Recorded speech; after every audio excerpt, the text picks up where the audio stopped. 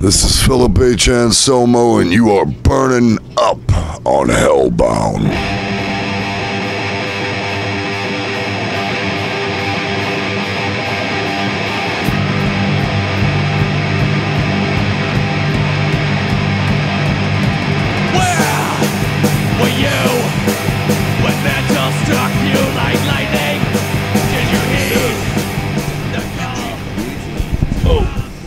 What's going on, everybody? It's your pal Mean Gene from Hellbound. I'm here in Houston, Texas tonight with Philip H. Anselmo, Mike DeLeon of Philip H. Anselmo and the Legals. What's going on, brother? What's happening, Daddy-O? Yeah. Been seeing you the last few nights, huh? Long way from home, man. Glad to have you. Yeah, thank you, brother. Thank you. And Mikey, how you doing, brother? Doing all right, man. Last day in Texas and ready to get out and hit some other parts of the U.S., man. So it's been pretty good, bro. Yeah, nice. We're on the fourth day of the tour. I missed the Louisiana date, but, you know, hey, we're not all perfect, right? And I got to tell you guys, man, choosing a mental illness as a virtue live is phenomenal. The new material coming out live is phenomenal. Thank you. Yeah, you're welcome. Thank you very much, man. Yeah. They're doing a hell of a job, man. What is it, fourth show in? I'm still warming in there a little bit, but I'm feeling better and better each night. Yeah. Yeah. How's the new material been for you playing it live, man? Oh, man, it's been a blast. Been you know, waiting to get, you know, these songs on the live front for a good little while. So now that it's finally here, it's a good feeling and blistering sets, man. It's been a lot of fun, bro. I tell you, the last 2 nights, the crowd reaction participation has been absolutely amazing, amazing. And you know, this record is, of course, you know, me being a Superjoint guy, you know, Pantera guy, of course, Down, all the other great bands you've been a part of. It's meant to be different. Yeah, it's extreme and it's angry. And what went into the writing process on this new album, man? I just really dipped back into some old riffs that were inspired by Morbid Angel, probably for the most part, maybe early wave 90s black metal. And then I took a look at modernity, and I've been immersed in Australian death metal, namely Portal. So those were some big influences going in, but at the end of the story, I don't consider like my lyrics necessarily death metal or black metal or any of that shit. So it makes us a little bizarre to categorize. It is extreme, it's fast rock, but you know, to try and classify us, it's kind of tough. Yeah, it's definitely different. And I was telling Miss Kate earlier that the first couple of playthroughs for me personally I was like, holy shit, what did I just listen to? You know what I mean? But it gets groovier and it gets heavier the more you listen to it. Was that kind of the intention there? Something to resonate with people? Both of the Illegals full lengths, that's exactly what I wanted to, I guess, have it be distracting and off-putting, I guess, the first time through, but weird enough to where you want to revisit, and once you revisit, you start catching the small little nuances here and there. So it's not easy listening, but what you gonna do about it there, Eugene? What are we gonna do? You're gonna keep listening to it, man. Exactly. Yeah. Now, Mike, you're traditionally death metal guy, Flesh Hoarder, your other band that you're in. How was this change of pace, playing the illegal stuff versus you know, Flesh Hoarder? Man, coming into the band, honestly, I didn't know what to expect. I didn't know what Philip was gonna, want to do. But then when I got into the jam room for the very, very first time, and we started working on, he started showing me all the new songs. To me, it was just, I always say it was just right up my alley. It just felt so natural, progressing from, my Texas style death metal into the Louisiana style, Philip, grinding in, and it was just a real natural feel, and it's been a blast. It's been just being able to add some riffs and a little bit of my touch to the tunes or whatever, man. It's been awesome, and it's a good time, man. Love playing these tunes. That's awesome. Now, record's been out for a little bit, and this is the first leg of the new tour, and I have it on good word that there's going to be a second leg coming around. Oh, yeah. In maybe the West Coast direction. Yep. Is King Parrot also going to be on that? Man, that's I don't know, but I would hope so. But that's I guess it's a timing thing because of their Australian homes and visas and how that works out. So we'll see. Yeah. Good guys. They're out here. Great. Yeah. There you go. Oh yeah. Yep. I'm gonna buy a couple of shirts before I head home tomorrow, man. Got to support the guys out there. Yeah. Awesome. And they're also on Housecore, right? Yep. Yeah. They are. Now they've been out on the. Have they been out on the road with you before? With Superjoint and Down. Yeah. So they've been out with us for 3, 4, 5 tours maybe. So. Nice. Yeah. Nice. I also see you got a big date coming up in Mexico. That's a hell of a festival down there. But you also got Are you doing a Scour date? Yeah, the night before I do Scour, then I come back and do the illegals. It's right. two nights in a row, man. Wow. And for those who don't know, Scour is super heavy, super extreme, man. It's dark and heavy, right? It's a different flavor of it, but it is fast rock again. Yeah, absolutely. And if I'm not mistaken, from there, you guys, South America's coming up, right? You guys got to South America and possibly Australia going on? Yeah, we're going to be heading down to South America probably like mid-January, and then through like mid-February, and then we're going to come home, and then we got some more stuff lining up in Australia in March, man, and definitely going to be keeping busy, man. Don't want to show any signs of stopping. Want to keep the show on the road, man. Momentum. Yeah. Now, have you been to South America yourself? Man, it'll be my very first time. I can't wait to get down there, eat some good food, and play some shows for some awesome Latin Americans. They love the metal down there, so I can't wait to get down there. And you will eat good food, and you will be jamming your ever-loving ass off because they are awesome down there. They're great audiences. Can't wait, man. Yeah, that's awesome. I didn't know. For those that didn't know, Mikey was previously with MOD, and I know you did some big festivals in Europe and stuff like that. So I wasn't sure if you. First time I met you was in Europe. Yeah, first time I met him. Yeah, I was overseas playing a festival in Germany, and was just warming up on side stage, playing some death metal. Just doing my thing. Yep. And then one thing led to another. I hooked up with Steven, and we're all Texas guys. Mm-hmm. So, and just a few months after that, just got the call to ask if I was interested in jamming with Philip, and you can't say no to that, man. And definitely want to jump on that, and I took it to the best, and I'm having the best time, man. Yeah. What did you see in young DeLeon over here that interested you in recruiting him? Well, was he playing a certain riff at the time that caught your ear, or was it no, the style? Actually, that was just really for me a personal thing. Meeting Mike. Hey, how you doing? And really, when I guess I'm talking about it, guitar for the illegals. Mm-hmm. Me listening to Mike play in like say Flesh Hoarder. It's such to me, just for my ears, it's a different style. So it's tough to gauge how he would be playing the illegal stuff till he was in the room.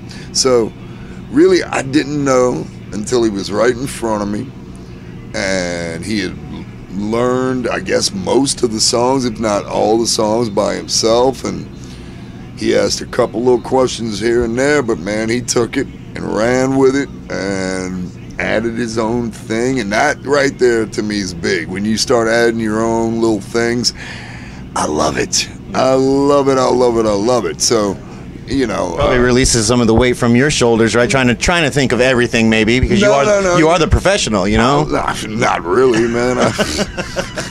Fuck, I thought we was professional.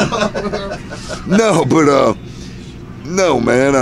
I don't think like that. I look across the room and see Mike as a badass player, and I can't do what he does, and he's not a singer, so we got to compliment each other. So, fuck, man. The more he brings to the table, it does make my job easier, but not in the way that I think you were trying to articulate. For me, it's a bonus to have a guy add in his own stuff, add in his own bends, add in his own solos, etc., etc., etc., and make it feel like it's a part of him as well, you know, because all that does is build the relationship for down the line, because we will write more music down the line. I know I can trust him with ideas, so it's a musical relationship that you just grow together, and so far with me and Mike, so good, so excellent. I love it. Now, was the record written prior to Mike becoming part of the band? Some of it, most of it, I guess. Some of it. From my point of view in that, I would say when I first jammed with them, I learned 5 songs that first weekend. It was just non-stop. And then I would say the other 5 to 6 songs, you know, that we worked on was totally, collaboration. Yeah. Totally, because I forget how it went down sometimes. It gets freaking blinding because I was flip-flopping doing that and M minor, so it's hard for me to remember everything. But yeah, you're right. So Mike did contribute quite a bit, yes. And then even the first 5 that, you know, that I had learned that the guys already had got going, they were really, you know, just great rough drafts. But even from there, we changed things, you know, bend things, and, you know, it all just became overall just one natural sounding, feeling album, man. Yeah, so basically a group effort, right? Absolutely. Yeah. I love it. Well, prior to Mikey coming on board, who was co-writing with you? Who was? I was the only real writer, man. Okay. You know, on the first record, Marzi did a lot of his soundscape stuff, which is really impressive and all that. But I think the vision was different for this album, and man, I lucked out, man. I really did. Find, but everybody in the band, man, such great people. Yeah. Down to earth, easy to work with, absolutely. And man, goddamn talented on top of it. It's like I feel blessed. Yeah, it's awesome, and it's thrown me off the last couple of nights because I'm not used to seeing Steven with a guitar in his hand. You know, he's always slinging that bass and Superjoint, and then I see him on stage, and him and DeLeon are battling back and forth, and it's fucking amazing. Yeah, Steve's a natural guitar player. You know, he's filling in on bass, just playing bass, just jamming with us, but. Yeah. His real instrument's the guitar, and him and DeLeon, like you say, riff dueling it up. I love it. Yeah, man. Yeah, how is it playing with Steven up there, man? Man, I spent many nights till past midnight sitting in a room. I'll jump on drums and Steven's on guitar. I'll jump on bass. Steve jumps on bass. I'm on guitar. It's like my brother, man. I get in a room and he can play something and I can play something, and it's just we vibe off right each other very naturally, and he's definitely I want to stay. I was telling Kate this a little earlier at our lunch earlier that I'm trying to play as best as I can for Philip, but I'm also trying to play as best as I can for Steve, because I want Steve to be able to know that I'm there for him, you know. So it's been awesome. Love jamming with the guy. Good dude. Yeah. Now everybody's Steve's like that too, man. He's just one of them dudes that's super easy to jam with, and he's always got great ideas. So he gets it. He gets the vision. So he's awesome too. Yeah.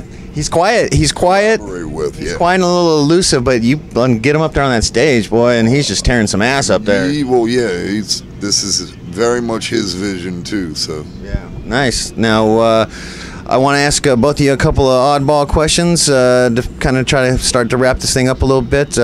It's the desert island question. I'm gonna start with Mike because I'm gonna give you some time to think. You ain't gonna get a clear answer out of me. No, I just want the answer right now. It could be different 2 minutes from now. But I know it's kind of like that for me too. You got 3 albums to take with you, and they could be double albums because hey, they're even longer, you know. But you got 3 albums to sit on a desert island and listen the rest of your life to. What are they? Okay, right off the bat, I'll say Slayer, Rain and Blood, Morbid Angel, Formula's Fatal to the Flesh, and then the oddball that probably no one will expect will be Depeche Mode's Greatest Hits. So I got all the hits on one CD. Can jam out by myself on an island and dance away. No one will know, man. Nice, man. I think, Mike, you're the first one that ever said a greatest hits album, and that's a smart move. That's a strong move. That's a strong move, Philip. That's tough to beat, man. But I would have to be honest with myself. And you ready for this? I am. I would go with Jimmy Bower's greatest hits. close. I would go with a 3-disc set Nice. of all the hits from the 50s through the 70s. Okay.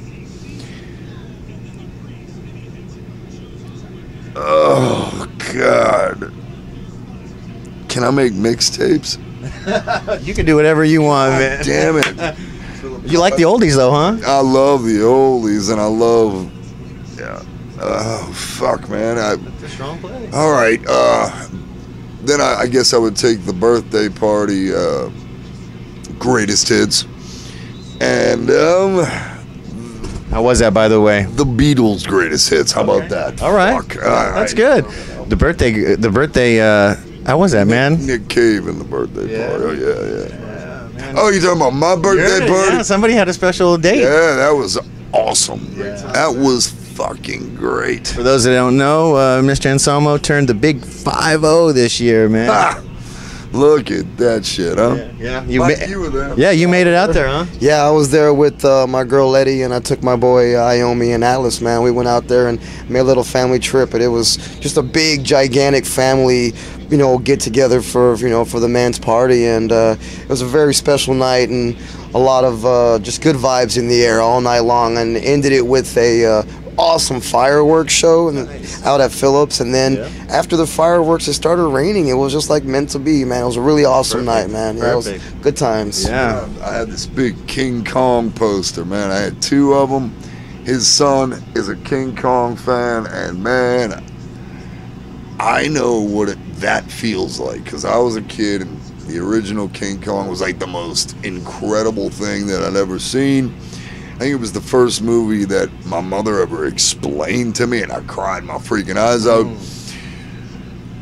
So, man, I had this old-ass print, King Kong print. I gave it to his kid. It was great, man. Dude, the look on his face, man, it was priceless, man. He was just a big King Kong fan. He likes to watch vintage King Kong videos, so it just made his night, man. Man, that's so sweet, man. Oh, fuck, I know the feeling. Yeah.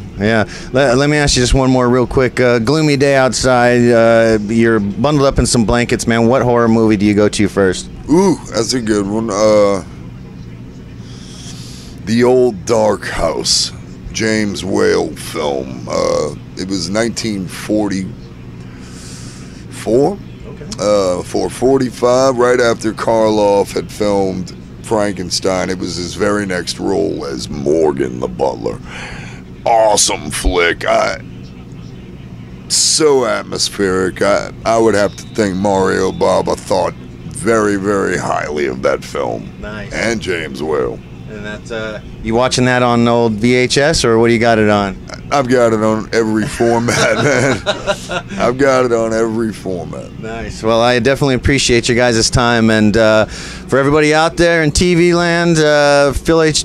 Anselmo and the Illegals and King Parrot, check them out. They're Midwest and Eugene, and they're Midwest and East Coast in it, and then look for some late fall, early winter dates on the West Coast. Something like that. All right, and then the rest of the world, they're coming for you. Buy the album, come see them live. You will not regret it. Stay heavy, stay fucking metal.